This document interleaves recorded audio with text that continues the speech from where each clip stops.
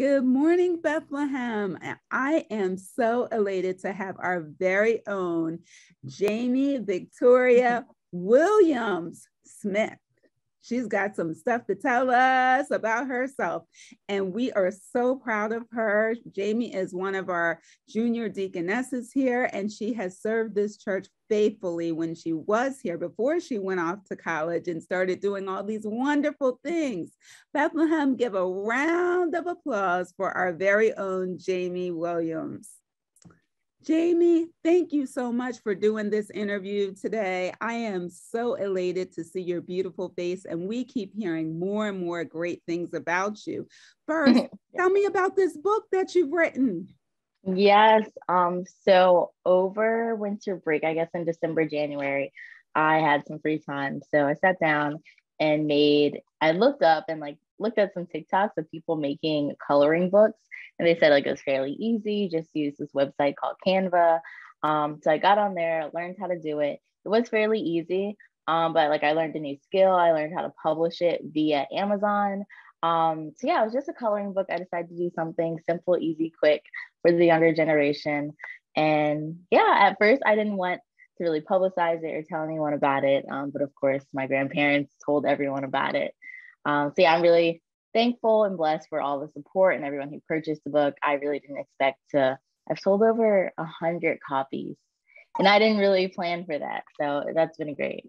Wow, over 100 copies, and the best is yet to come. And I love that you say you gained a new skill set, because that means that God can keep growing us. We never stop learning. And this just added another little stream of income, and that's helpful to you as a college student, right? Yes, definitely, because I don't work during the school year. So it's definitely something to do on the side as a hobby. Exactly. Jamie, tell us all what school you are attending, what year you are in, and what's happening on campus for you. I've heard some great things. Definitely. So I go to the University of Miami. I'm a junior there in the business school, and I was recently elected the student body president for the 2022 to 2023 school year. Yes, and we are so proud of you. Oh my goodness. First of all, when you say junior, I cannot believe it, because I feel like just yesterday I was at your graduation party, and now you're actually a junior. Jamie, you are student body president. What gave you the unction to say, this is something I want to do? What was it? That's a great question. I pondered over that a lot because I felt like it kept coming back to me. Someone brought it up to me saying you should run. I was like, no, I don't want to do this. I don't think I should be president. And then it came back to me again. And I thought about it, and it kept coming back to me. My friends and family kind of kept feeding into me that you should run, you're a great leader. You should really consider this. Sometimes I tend to second guess myself. So I think it's really my friends and people around me ultimately pushed me to run and kind of spoke that life into me to run. And I felt like it was God that kept bringing it back to me. I didn't just shut it down once. It was a couple times that it came back to me and said, you should run.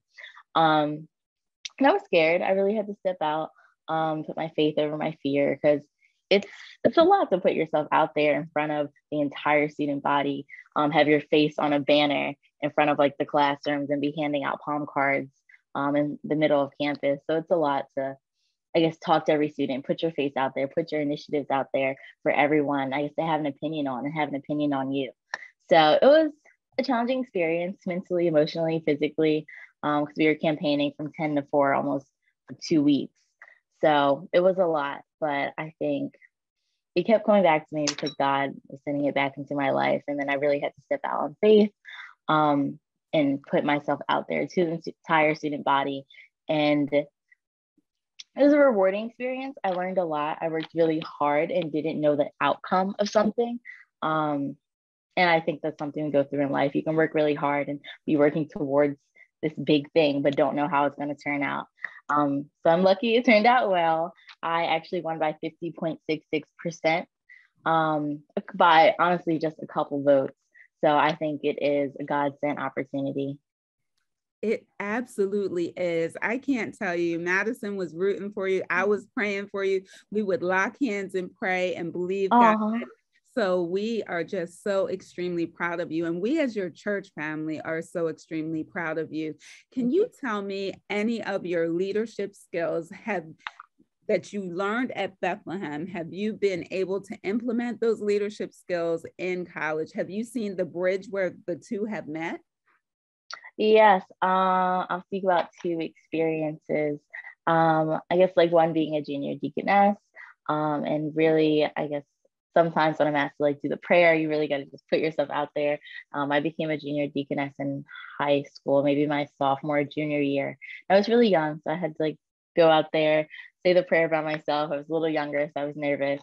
So I think that's one of the experiences. And then also growing up when I was in middle school and elementary school, I was a joy dancer.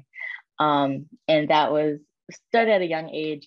That was kind of a nervous experience. I remember having those like anxious jitters when I was younger to get out there and dance in front of everyone.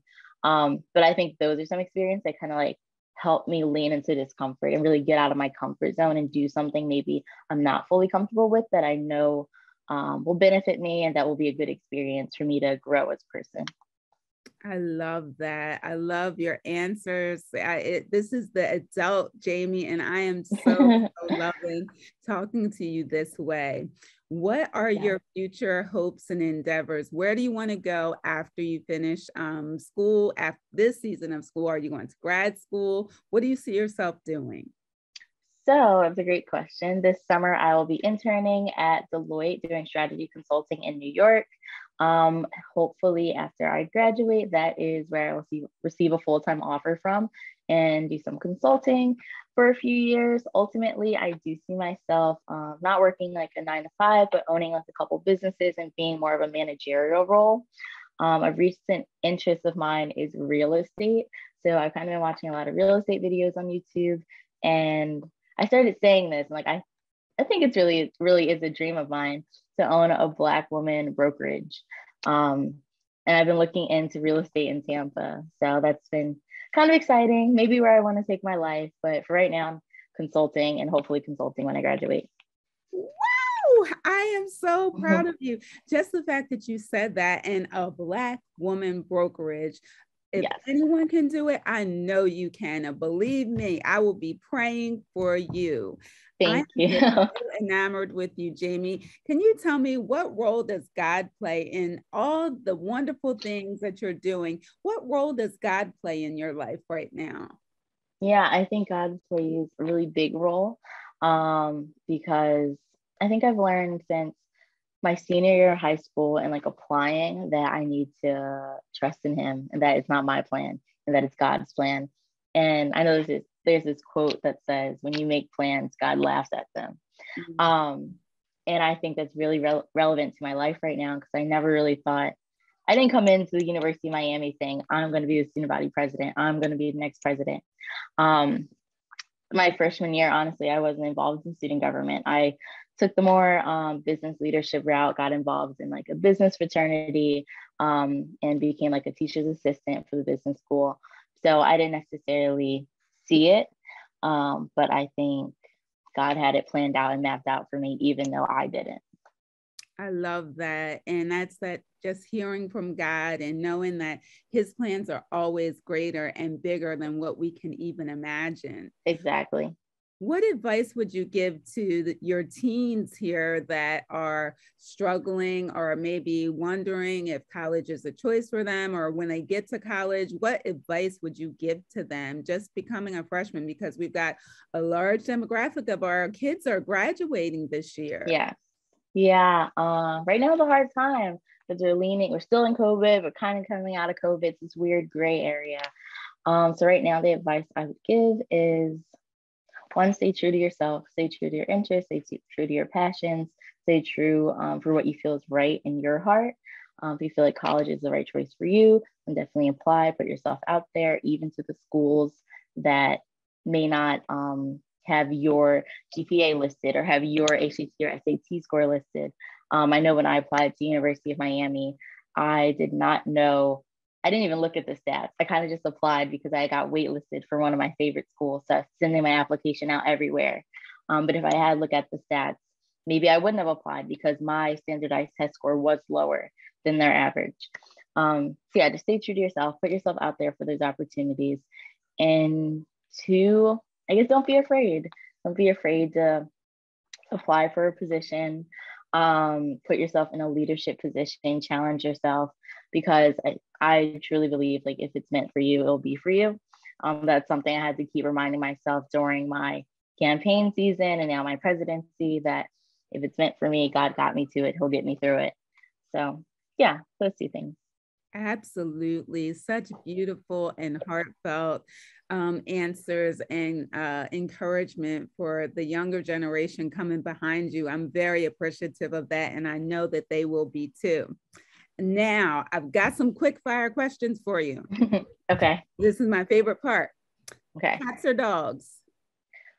Dogs. Starbucks or Dunkin'? Starbucks. Yeah, Starbucks. Netflix or Hulu? Netflix. Favorite color? Black. Favorite season? Fall. Favorite book that you've read? Relationship Goals by Mike Todd. I knew you would have had a book because that's my girl. Now, the person that inspires you the most, your favorite person? That is a great question. I don't want to be stereotypical, but I'll say my mom, because she's just been pushing me since I was a young age to really challenge myself, put myself in different spaces so I can have different opportunities. So I think I am the way I am because of her, because of how hard she pushes me and encourages me to do better, be better, and just want the best for myself. Absolutely. Mama Miranda is a blessing. Yes. So blessed to call her mom. And I yes. thank God for her allowing us to share in your journey, Jamie. We wish you nothing but God's highest and best blessings. Look out for a package coming from Bethlehem with your award and everything from us, and a special gift. We love you and we thank God for you. Bethlehem, please give a warm round of applause for our very own Jamie Victoria Williams-Smith. Thank you. Thank you so much, Jamie. God bless you. Thank you. You. And guess what? We'll be seeing you soon the next time you come and worship with us. Yes, I'll be back this summer. So looking forward to it. We'll be seeing you then, sweetheart. Thank you so much. Okay. Of course. Thank you.